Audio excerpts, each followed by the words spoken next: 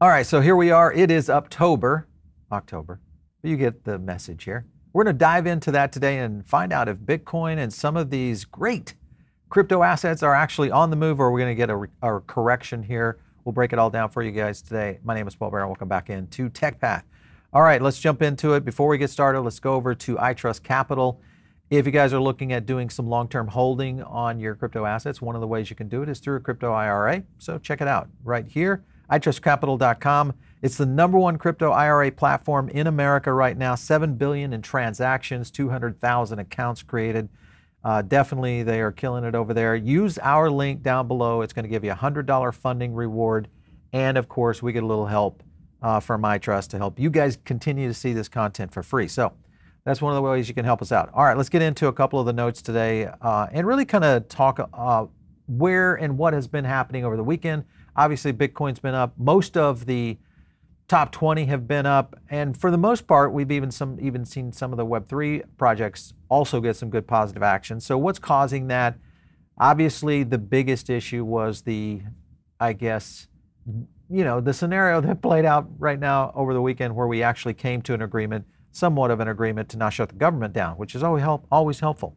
Kobe Isi comes in and says, breaking Senate vote approved the short-term funding bill to keep the U.S. government open until November 17th. Not bad, 45 days away. This bill includes $16 billion in disaster funding and keeps the U.S. government open for 45 more days. U.S. government is seeing a new crisis every month now. What's going to happen in 45? I think that's the big question right now everybody's asking is, do we see maybe the month of October as our correction month? And then we have to kind of go into a realization that we're back to where we started. Love to get you guys' feedback on that. What do you think is going to happen here in the month of October? Drop some comments down below. Make sure and smash the like button because it does help us get into the algorithms and help other people kind of explore what's happening in the market. Let's listen to what Mr. Chuck Schumer had to say about this. Let's play this clip for you guys. It's been a day full of twists and turns, but the American people can breathe a sigh of relief. There will be no government shutdown. Democrats have said from the start that the only solution for avoiding a shutdown is bipartisanship, and we're glad that Speaker McCarthy has finally heeded our message. In the end, more Democrats supported this bill in the House than Republicans, proving bipartisanship was the best answer all along. I want to thank my colleagues here in the Senate, especially our appropriators, yourself, Madam President, Susan Collins, and Leader McConnell. Our bipartisan work in the Senate set the tone for the bill we're about to pass. Our bipartisanship made this possible and showed the House that they had to act. All right, so you saw a couple of things here with Schumer, and that is the whole scenario around the bipartisan approach. A lot of Dems had to come into play on this. Obviously, the Republicans were the ones that were seemingly holding a lot of this back. Now you even have Gates really pushing hard against McCarthy, trying to dispose him as the speaker. There's a lot happening there, and it's going to continue to push forward into next month when all of this has to go right back to the drawing board and redo this. So this could get a little up and down, and especially I'm concerned with November because of the scenarios that we will see in both the jobs numbers. The Q4 will start to play out in the sense that we'll start to see what's happening in the markets itself, and it could be a very bad timing for this to occur again. So hopefully this all gets corrected and playing into it. Let's listen to what Squawk Box had to say about this and the impact it might have on the markets. Listen in. Joining us now is Jared Bernstein. He is the chair of the President's Council of Economic Advisors. And Jared, let's talk about this. We have a deal that nobody really expected we'd see. So we made it through this weekend. But what happens in the next 45 days? Well, first of all, good to see you, Becky. This is good news for the American people in the sense that an unnecessary crisis that would have inflicted pretty deep and wholly unnecessary pain on millions of Americans has been averted. That's good news for over 1 million active duty troops, for over 7 million women and kids who risked lacking nutritional support, for travelers because of the reauthorization in this bill of the FAA, and disaster relief that was also in this continuing resolution. But it did not have to happen. I think what you just played from the president is, of course, exactly right. He shook hands. He had a deal. In fact, there was a law passed with McCarthy back in June, in early June, at the end of the debt ceiling debate, that was designed specifically to avoid this. Senate. All right, so, they kind of doing their victory lap, even though I think it's a little bit premature. But the point is that there was a huge economic disaster that was averted. So I think that's the positive news. Obviously, the markets responded in such ways that have helped adjust for that as well. But that's not necessarily all of it. We've also seen some other implications coming across from external resources out there in the markets that have caused a little bit of this movement. I think the question everybody's asking now is Bitcoin going to continue higher? Or are we going to start to see Ethereum start to adjust now? Do we see some of the projects like Solana, Avalanche, etc., start to really fly? We'll break into all of those, so don't miss those. We'll look at some charts for you guys as well. I want to go over to a couple of stories here, why Bitcoin price is up today. A couple of points that were hit on here. U.S. shutdown aversion, obviously, and also the ETF launches. Now, that is the opportunity, because remember, Ethereum ETF launches today. And the other idea around this is that when you look at not only the Bitcoin opportunity for ETFs, by the way, if you're not following our market sentiment indicator, you guys should, because we are tracking both the Bitcoin and the ETF, the spot ETF sentiment as a whole. It's interesting to see that sentiment kind of go up and down. But the point that they're hitting on in this article is that October is historically one of Bitcoin's best months and is often called Uptober, name of today's video. Bitcoin's price has risen by an average of about 20% in October overall.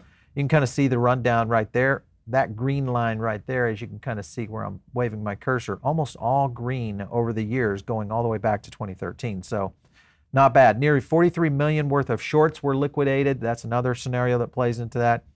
And of course, I think when you look at the general move with what Bitcoin had to do, I think this is going to be an interesting week ahead of us. Now, there's a lot more that could be happening this week that could still maintain Bitcoin around the 27 to 28K range. That will be a very, very interesting thing to watch, because if Bitcoin starts to edge toward around 28.6, this is where it's going to get interesting for the future. All right, a couple other things I want to hit on. Right here is Ben Cowan talking about lucky number 7, first green September for Bitcoin in 7 years. That's a good sign. But is it a short-lived sign? That's, I think, is really the scenario that plays into this.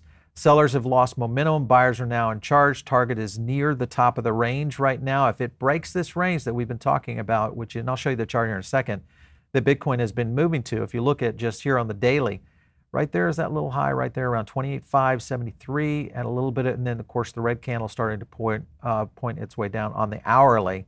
On Bitcoin's move over the last 24. So interesting moves for sure. How are you guys playing this? Is this a zone? Because this has been up and down on the sentiment charts for us.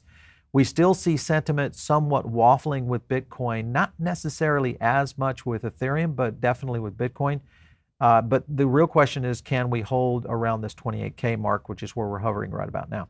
All right, other things. China's central bank continues to stimulate, so reverse repo injections now at levels not seen since 2020. This is another factor that plays into it. China is starting to, inject liquidity. This, of course, causes movements in the markets. It also causes some ripples in the markets as well, because I think China is going to be one that we have to continue to be cautious about in the sense of awareness of what's happening in China, both from a real estate standpoint, but also just from their GDP and their economic growth. Those are the other things that play into this. A couple of reports from Chain Analysis that are kind of interesting here. I thought this would be larger, and it's not. But right now, Eastern Asia, 5th most active crypto market, accounting for 8.8% of global crypto activity. And this is July 22 through June 23. So it kind of gives you a little bit of insight to that. Point is that you do have a significant amount of the market that is in control of this. Remember, the United States still has a large percentage of what is happening around the world in crypto markets, ironically, without legislation. Can you imagine what is going to happen with legislation and institutional adoption really kind of playing forward? That's where it's going to get super. I think that's when we're going to start to see some big market moves overall. Here, of course, was a breakdown on the liquidity of the US dollar continue to decrease, just as liquidity of stablecoins in the markets. Only China continues to inject liquidity in the markets. And right now you've got Bitcoin pump is probably not going to last. This is one analyst that is looking at this. I'm kind of in this camp right now in the short term because I'm still thinking that the macro is too dominant. It's too in our face in the sense of what we've seen with not only higher for longer, but higher interest rates holding, but also the amount of inflation and the stickiness. And it's all going to boil down to, I think that a lot of people are looking at this, and that is oil. If oil prices do get to that 150 target that some analysts are looking at, that would be devastating for the Biden administration.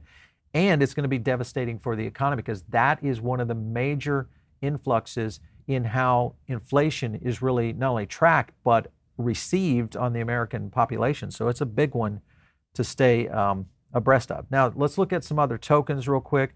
Chainlink, of course, everybody's been asking me about this one because it has been on the move for quite some time. Just to give you an example of where this one has been, let's go up here and we'll get to its top right there, 40% right there since the 12th of September. And if you've been following us on our mastermind group, we do trade signals in there. We exited this trade at around 750, 770 on getting out of Chainlink, looking at maybe that eventually this thing was going to top out. But topping out it did, but it was over $8 when it did. So that was a nice, remember, you're not always going to hit the top. But the key is you don't want to be on that falling knife side. So that's something to be watching for right now. However, I think Chainlink is going to stabilize here, maybe around the 740 to around $7 range, which is the one I'm looking at right now. Whether or not I go back in on that will be a question mark for sure. I want to jump over to a video that was done by the Bankless team. And they kind of break it down on what Wells Fargo is trying to, it was kind of just the theory of it, but listen into what they had to say. But I have some money in my Wells Fargo account right now. So I have that $1,000, and over on some Ethereum layer 2, there is this DeFi yield product that can provide 8% yield. If Wells Fargo sets it up correctly, there could be a button inside of my Wells Fargo user interface such that I can click it and say deposit funds into XYZ compound money market. The Wells Fargo Swift platform connects through CCIP, and out the other side, my funds are actually deposited into some Wells Fargo tokenized stablecoin money market account that is now yielding 7%. And again, the banks don't need to know how to interact. They don't need to learn how to interact with every single chain out there. You guys take care of the interoperability. That kind of thing is what's possible with CCIP. Yes, you're absolutely on the right track there. Whether it's Wells Fargo or a brokerage account, I don't know if Wells Fargo would share the 7% with you. I think they keep as much as they could and they use. So obviously they're talking to Chainlink there, but the point being that Ryan was trying to hit is that the integration of banks into DeFi could get huge quickly. The question will be whether or not they do it, because this is still old school banking systems, old school infrastructure that plays into this. Now, it doesn't mean that someone's not going to break rank and do it, because I think that's where the upside is for what this market might represent in terms of growth. So I'm still very optimistic around that, that we could see that in traditional banking. However, at the same time, you've got this happening, and that is 8 CEOs of the U.S. banks, including JP Morgan Chase, Bank of America, Citigroup, Goldman Sachs, Bank of New York Mellon, Morgan Stanley, State Street, and Wells Fargo, all facing questioning at the Senate Banking Committee hearing in December. I don't know what this is going to be about, but the point will be, I think, of how this is going to maybe play into how DeFi could be looked at in the future, and whether or not banks are going to actually step into this zone. If we see that kind of innovation happening in the banking industry, obviously I think all of you guys would agree that's going to be pretty big. Now, there are the staunch proponents that are very anti-bank, and I completely understand that. But I think this is going to be good for the people that maybe are not in the crypto market or even DeFi as of yet. It's going to open this up to a lot more people, which is what we need for that bell curve to really take place. Other things that are happening right here, of course, Ethereum's one of their biggest rivals, who we're talking about here is Solana, gearing up to outperform ETH, according to ARK Invest crypto analyst. A couple of things. This was Berninsky, who is the co-founder of Venture Capital Foreign Placeholder, says that investors should take a different stance on SOL overall. And if you look at the charts, I mean, Solana we'll take a look at here in a second. But if you're a builder, I understand that you desire to stick with ETH and to continue. Ethereum's future is bright, but I think a lot of people look at this just in the core functionality of what Solana has been able to do. And I always say this, is you have to prove it. And of course, Solana is under a test right now with Visa that could prove it, that they could be able to handle scalability at the highest level. So if you're an investor not adding some SOL exposure, existing ETH requires lots of mental gymnastics. And also Ethereum enthusiasts may also be caught off guard when Solana takes a large portion of value capture. That is a real question, because when we start to pull out of this market, and when I say this market being the bear market, there's going to be a couple of winners, and you're going to have a handful of projects. Solana has breakpoint coming up here end of month. There's going to be a lot of things to watch for. And I think if you're following Solana at all, follow that event, because it's going to open up your eyes to what really is going on over there. But at the same time, I think it's going to open up the eyes in the Ethereum camp as well, in terms of development and some of the layer 2s that are working on projects within the ETH ecosystem. So it could get very interesting over the next few months out there. Let's take a look at the Solana chart just to give you an idea here. It's kind of moving up quickly here on the daily. Not a bad little move here, but when you look out over time, this hasn't really exploded. Obviously, it's kind of range bound right now. If you look back here at the high that we had back in February, which was around $26, versus that high we had right there in July, which was hovering around the 28, spiking up almost 30. But again, are you entering Solana? This is one of the tokens that I hold, I like, and it's one of the tokens that I will continue to invest in, mainly because I'm looking at hedging my ETH positions. And also the reason I think the technology, which I believe in, but I still have to, it has to be proven that it can actually handle the kind of scale that we're going to need for this next level of adoption. So definitely a lot of stuff happening. Sure. Other ones to watch, of course, is Avalanche. Avalanche's subnet also getting a lot of activity. When this goes to the main net, this is going to get very active very quickly. This is another one that I'm very interested in how it could take place. And the keys here with Avalanche, and we've had them on the show many times with John Woo. I'll play a clip for you, on John Woo in a second. Is this transition that they're making. And they've been able to do, they walked the walk. They said they were going to do certain things. They executed on it. They were able to do it. Let me go to a clip real quick here with John Woo. Listen to what he had to say about adoption and where it's coming from. I don't know if people realize this, but in 2022, presumably a bad year for the asset class, most people say, there was about 11 trillion stable coin dollars settled on chain. That is 10 times bigger than PayPal does a year, and almost the same volume as Visa on an annualized basis. So when people say, why is PayPal, why is Visa, why are all these institutions trying to create stable coins, that is why. For Ava Labs, we've been working with other types of institutions, non-traditional finance type institutions, tokenizing assets all around the world. There is a real product market fit there, and that is institutional adoption. All right, so Woo hits it right there on the head. However, I want you to come to reality with Avalanche, and that is, if you look at the chart, from the time that Avalanche peaked, which was right back here in November of 2021, the high of Bitcoin and also the metaverse, because we saw a lot of activity in that period, we are down 93% on Avalanche. So definitely if you look at this, many people would say, okay, well, Paul, that's an opportunity right there to start to move in on Avalanche.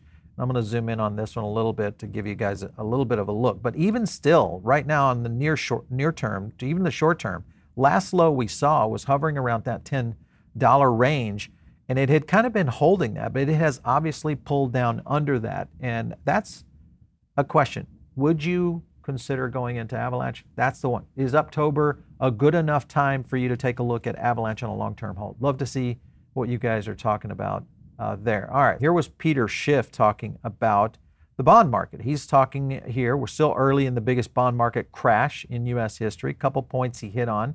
He suggests that every industry from governments, corps, landlords, families, all have been dependent on low-cost debt for their financial stability. All that are facing severe consequences. These entities now are at risk of financial ruin.